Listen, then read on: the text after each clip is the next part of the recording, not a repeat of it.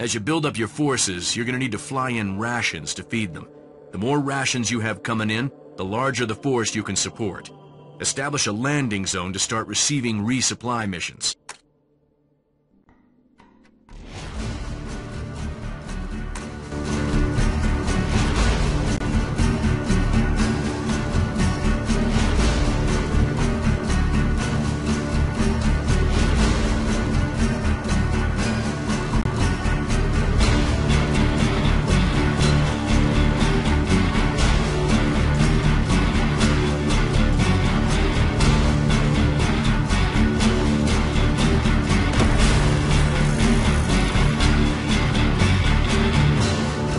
Remember to upgrade your LZs to maximize the amount of supplies you have coming in. The locals cleared out months ago, and what they left behind, you don't want to eat. Trust me.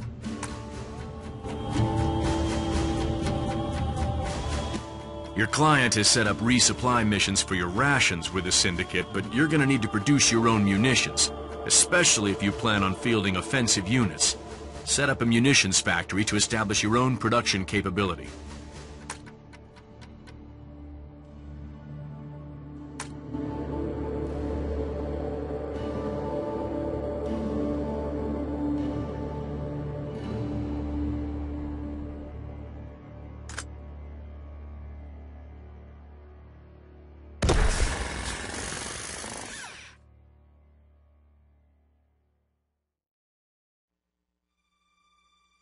Good work. Now you've got ammo. Let's continue.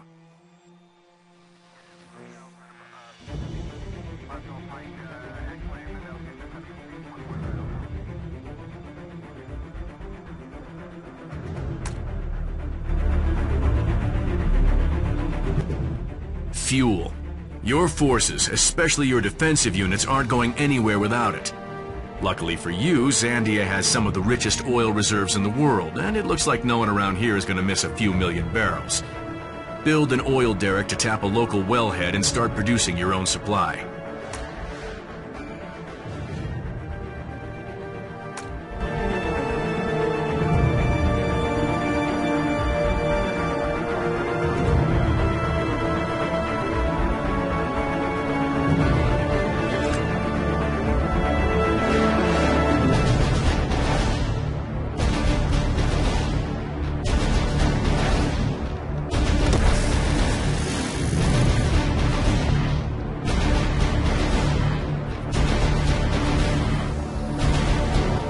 Excellent. So, quick recap. Run out of rations, your operation starves to death. Run out of fuel, and your multi-million-dollar equipment is scrap metal. No munitions? Well, maybe you can just point your guns at the other guys and say bang. Get a handle on these resources early if you hope to stand a chance out here.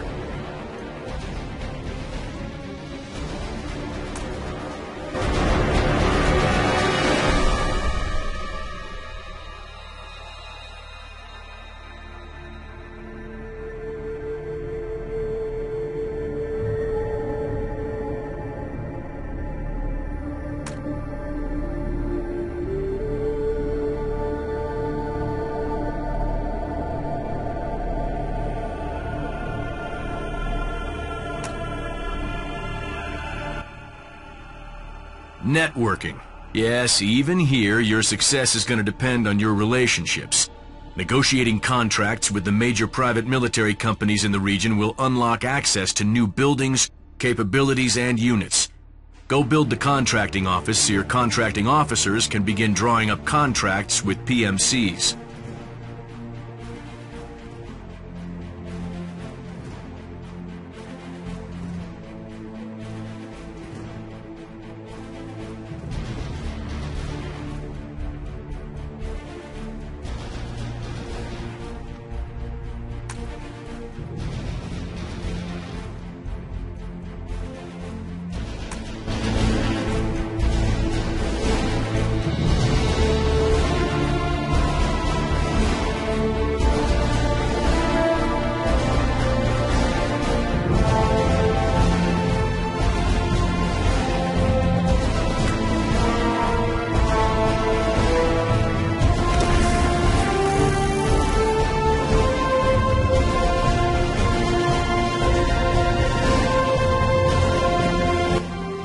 This isn't a drive-through.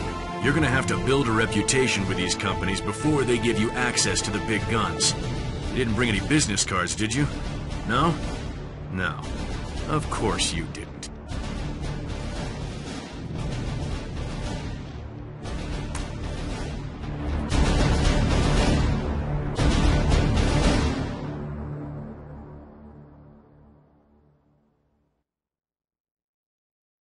Okay, it's time you got your operation off the ground. Go negotiate an infrastructure contract with...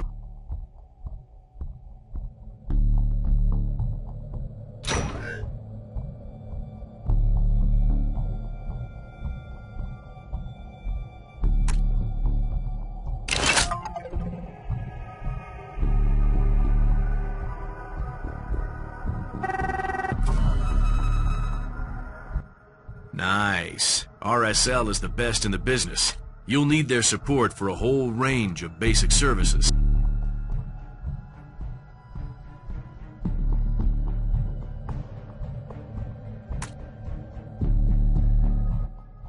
Check your contract reports to view your recently approved or modified contracts and monitor your new contract referrals. The contracting office will handle all the paperwork, so you can focus on blowing things up with your combat explosion chopper guns, or whatever it is you people do.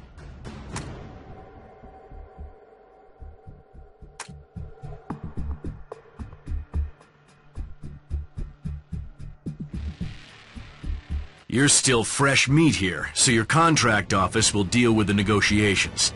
This one was easy, but you'll need to spend more time at your command acquiring referrals before you can close the deal on advanced contracts.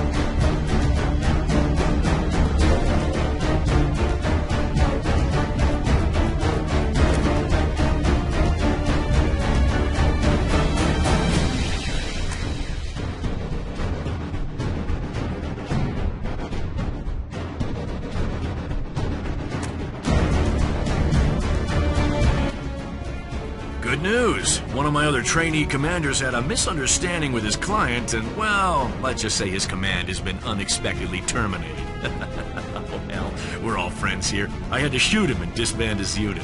Anyway, that's not the point. The silver lining is, now that I've got a group of highly trained soldiers still serving out their contract, I'm reassigning them over to you. You're welcome. Go read your report on their arrival.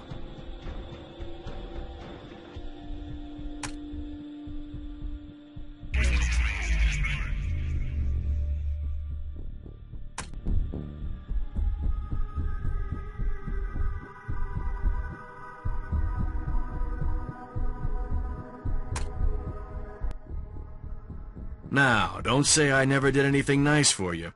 The point you should take from this is that it's extremely important that you try to meet the terms of your contract.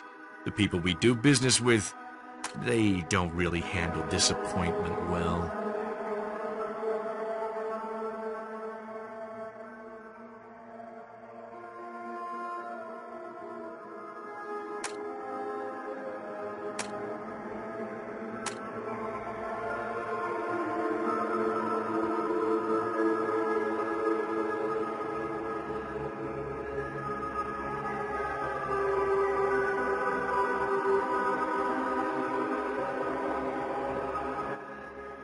New intel just came in.